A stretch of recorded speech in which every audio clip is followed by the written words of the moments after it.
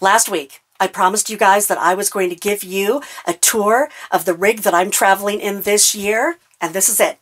Welcome to Peanut, my 2011 AIRSTREAM Bambi 16RB.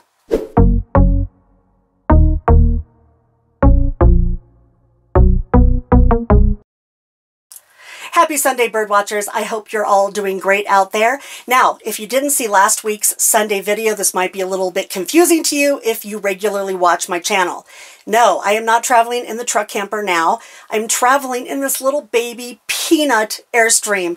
I love it, and the reasons that I chose this for this year I talk about in the last video, so go back and look at that if you want to know about that.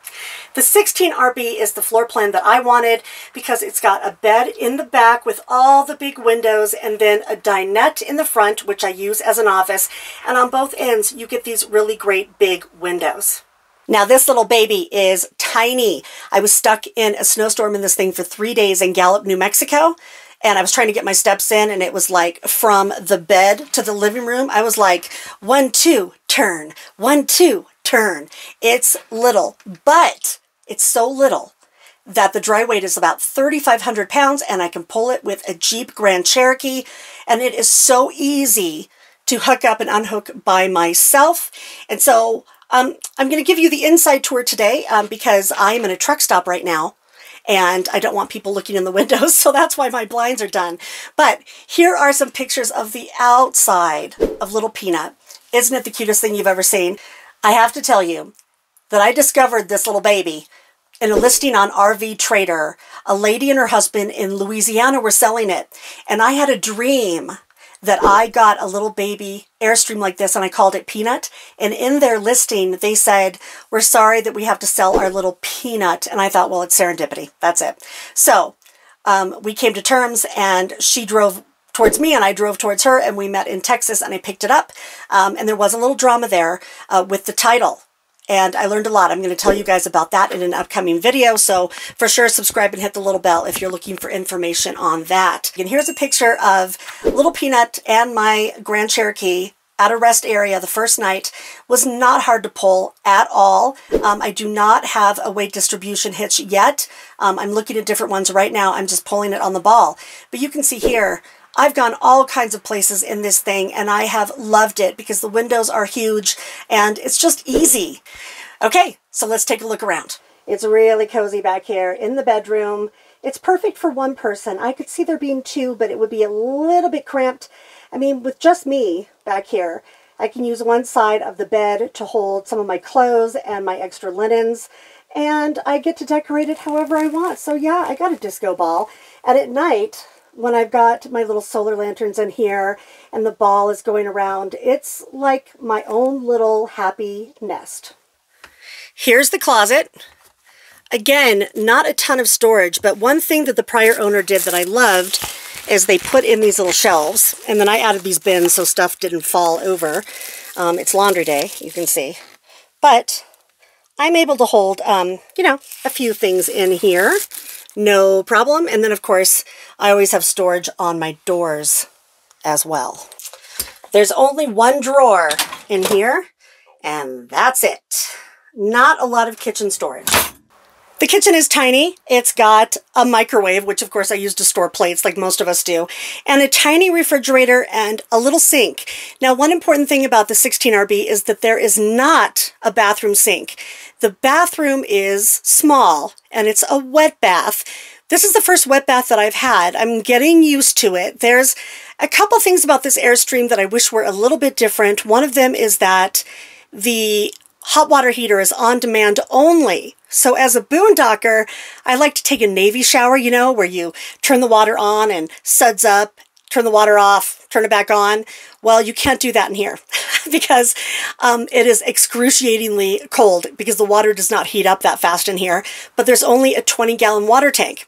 So I had to get on board with the idea that I needed to let the water run and waste and not turn it off while I was taking a shower. But I found that I can take, you know, 2 or 3 good showers without having to get more water. No big deal. Now, you might know that I normally have a Berkey water filter inside of my rig, but I don't in here because I have so little water in here that I didn't want to drink that water, so I do get water at the store in this nice big jug, and that's what I drink out of.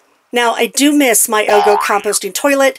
You guys might know that I have that in the truck camper and in the fifth wheel. And, you know, if you're a boondocker, having a composting toilet is choice because you're not using all your water to flush the toilets and you don't have to go dump your tanks that much.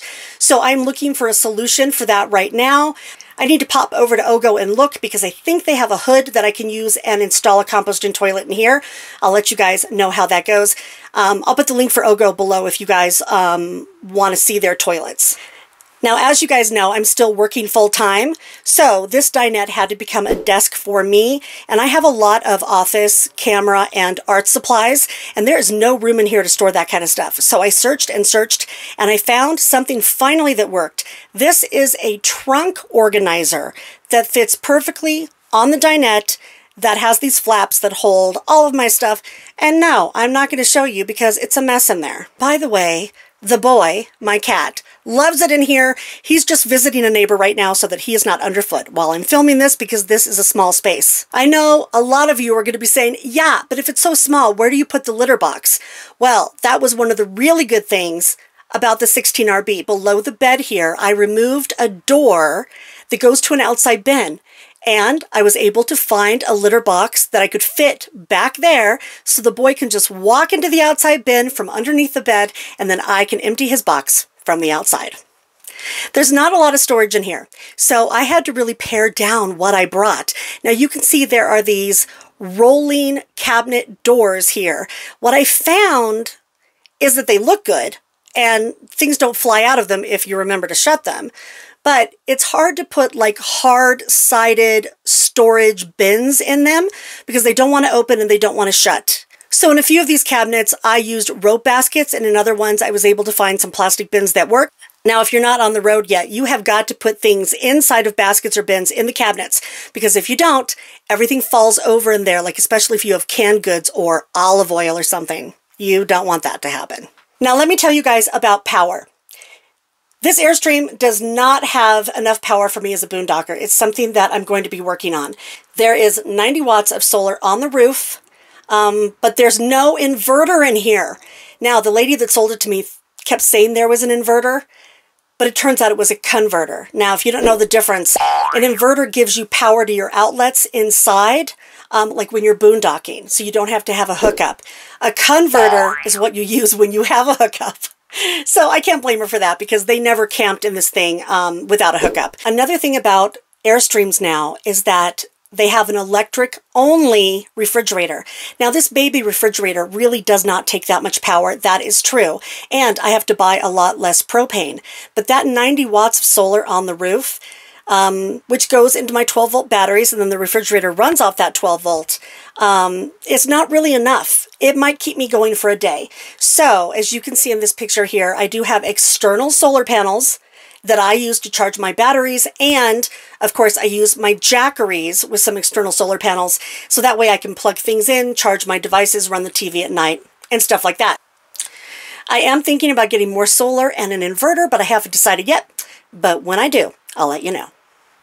And by the way, I know everyone's going to ask me, like, where did you get that spigot? Where did you get those air plants? And where did you get that disco ball? So if you go to the link that's pinned to the top of comments, I'll have a special list with all this stuff in Amazon. I hope you guys enjoyed the tour. I love camping in this RV, and I've got all kinds of plans for where I'm going to take it. If you have a rig that you love, please tell me about it down in the comments below. Or if you're just dreaming about getting out there someday, what are you thinking about getting? I'd love to hear all about it. I'll see you guys next Sunday with an all-new video. Until then, everybody out there have happy travels and be free.